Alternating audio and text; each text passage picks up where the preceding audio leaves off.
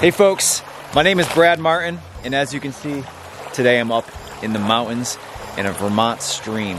I'm joined today by my friend Chris. Hey folks! And we already have out a bunch of equipment to find gold. But about a month ago, I was up in this same exact stream looking for gold, and just as a byproduct, we were finding garnets. Garnet happens to be my birthstone, and it's also Vermont State Gemstone. I was very excited about finding these garnets, so we're back up today to find specifically the garnets with gold as the byproduct. You ready? Yeah, let's do this.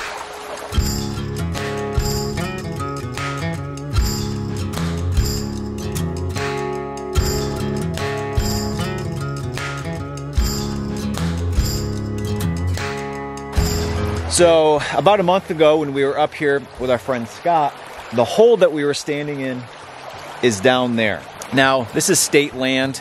It's free for anybody to come up here and gold pan. But, you know, everybody's kind of got their own spot. So we're gonna not go in their hole that they've spent so much time and effort digging, and we're gonna start a new hole. We're not exactly experts when it comes to this, so we're just gonna pick a spot and just start digging down as far as we can go. We set our stuff here. So let's start digging here.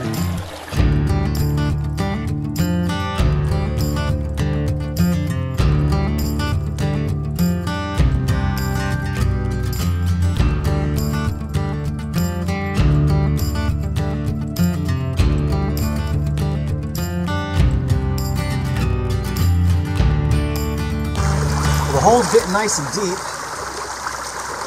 The stuff I'm looking for has like a reddish brown color to it. Not every shovel looks like that. I just found a garnet right on my top of my shovel. Woohoo! So that's a good sign too, because garnets are heavy. So I'll throw this in there. Once we get one of these pans full, it's full of water. We give it a shake here. The idea is to get rid of all the big stuff.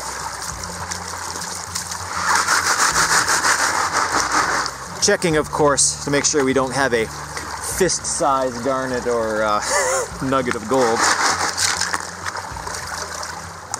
So the general idea here is once I get most of the material out, there's too much here to like start looking for gold. So, but what I usually do is I'll bring all this material back and kind of get it in a nice thin layer, and then I can start looking for my garnets. And this pan doesn't seem to have a whole lot in it. Lots of really teeny tiny ones this size. Let's see if there's any gold too. One little piece right here. I'll take it. I pick it up. I lost it. Oh no, there it is right there. We're not, I don't think we're deep enough in our hole yet. We got to keep going. Deeper!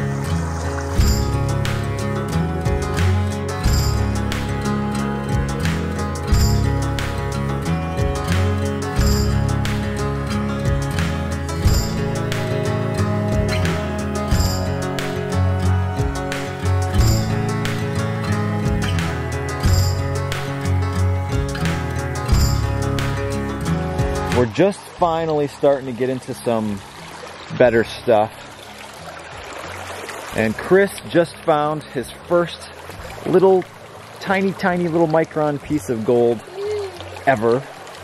We kind of missed the moment on camera, but it was exciting. And this is kind of what we're getting out of one typical pan now for garnets. These are not very pretty, but it's something. We're getting deeper and deeper. What'd you get? Another flake right there? Another little piece of gold too. Yeah. We're not going to get rich off those, but hopefully we'll find some nice stones today. It's like the perfect day for this. Yeah, it is. It's like 90, but it doesn't feel like that sitting here. Oh, perfect. So I just found my best, not biggest, but best garnet yet, just because of how clear and red it is. I'm gonna get my, what? That started floating by me. Oh, wait a minute. I'm gonna go get a flashlight, see if we can light it up. So not all of these garnets that are out here are clear. A lot of them are super cloudy and hard to tell that they're red, but this one is pretty good. Best one yet. Very good. Let's see if we can find some more. Not bad size, I'd say. No. Not a bad size at all. Not a bad size at all. Did you get any garnets in that pan? Nothing, I mean, a lot of little ones. Yeah. Definitely. Yeah, Once you get to like the bottom of the pan where you're finding gold, it's just like teeny tiny little garnets everywhere. But we're looking for the bigger ones. So here's our hole. I'm no miner. I think they call this overburden, right? It's just the stuff that was on top that we're throwing to the side. And we've been here a few hours now, and our hole's getting pretty deep and our pile's getting pretty big, but we're just finally starting to get into a lot of garnets and a lot of gold. Well, not a lot of gold, but the most gold we found today. Pretty exciting. So we're having relatively moderate success here, which is very morale boosting because we actually started the day down in this beautiful gorge. We had very high hopes. We walked down in there and we spent about an hour, I would say, down in there. And we found zip. No garnets, no gold, nothing. And I was getting real panicky because we drove quite a ways to be here today. And I was like, oh my God, we're not gonna find anything. So we moved up to a place where, you know, we're fairly sure we'd find something here because we did find stuff right down there about a month ago. So far, so good. Too bad, too. That gorge was beautiful. Just good enough to be in its presence. Yes. We could have spent the day there just hanging out, but our goal today is to find some garnets. Garnets!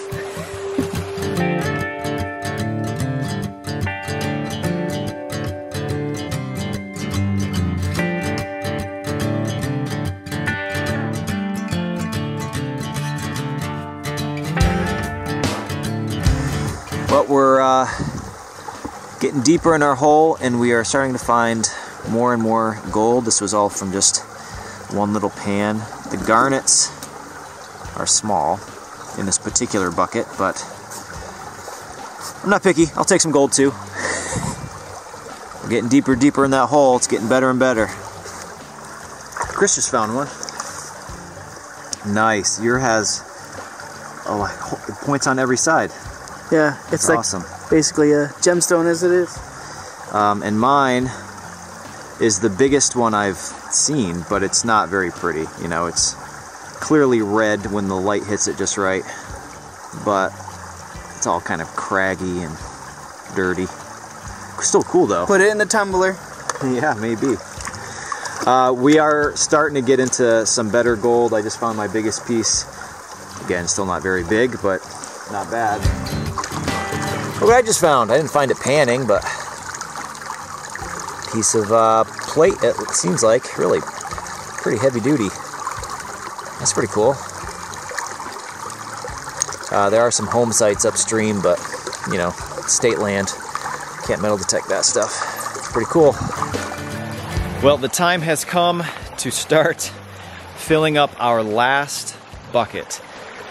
It's getting late in the day, and you know, gold and garnets are not everywhere in Vermont, so we had to drive almost 2 hours to get here today from where we live. So we have to save time at the end of the day for us to get home at a reasonable hour. So it's time for our last bucket, and you know, we've made it quite deep in this hole. Not sure you can tell,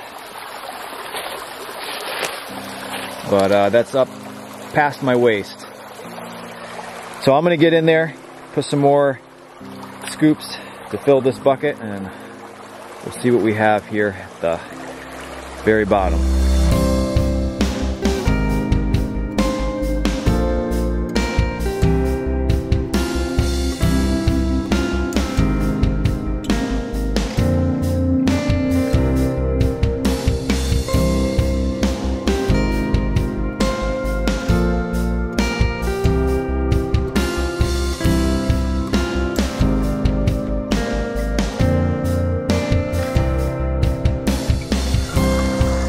Alright, I don't know what's in this, but I'm getting down to the bottom of the pan here. This is the top of the bucket, really. There's a garnet. There goes my pan downstream. Not bad.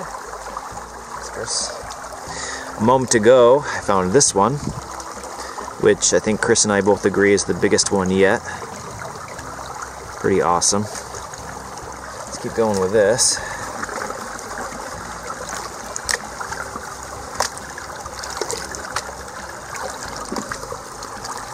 You can see the garnets are lining up back here. It's a small one. That is a broken one, unfortunately. These are all a little bit too small for what we're looking for. We're looking for kind of pea-sized. Here's one. It's got those nice, flat, kind of smooth sides to it. Pull all this material back and see if we can find any bigger ones here. This is, but it's broken.